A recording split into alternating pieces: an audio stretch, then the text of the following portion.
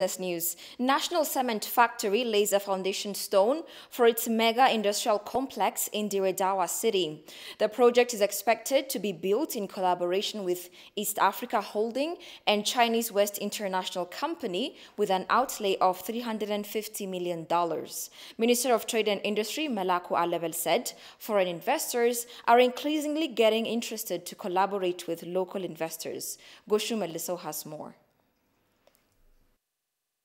East Africa Holding and Chinese West International Company laid a foundation stone for the construction of National Cement Industrial Complex in Redawa at a cost of $350 million. The factory is expected to solve the growing demand of construction material imports in Ethiopia. Speaking on the occasion, the Ministry of Trade and Industry Malakwa Level said foreign investors are increasingly interested to participate with local investors after Ethiopia amended its trade policy.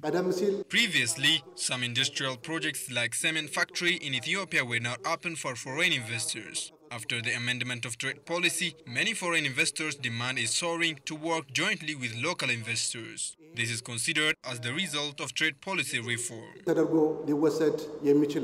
The Speaker of the House of Federation, Adam Farah, underscored that the government should provide support to complete the factory as scheduled and expected quality. I would like to say thank you to Redawa and Somali state officials at all levels for their relentless efforts they did. I would like to urge you again to play your part for the commencement of this mega project.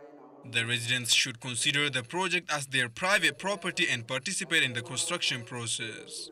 I am hopeful that East African Holding and West International Company will do best works to benefit the local communities. The East Africa Holding Board Chairman Buzwayo Tadele, for his part, said local communities will get the expected job opportunities from the factory. The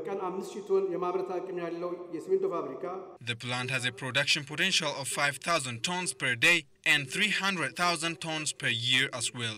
During the construction process, the factory will create temporary job opportunities for 2,000 citizens. When the factory is fully operational, it will employ 10,000 citizens. This is the second time that the East Africa Holding Company has laid the foundation stone in joint venture for the construction of an industrial complex in Redawa.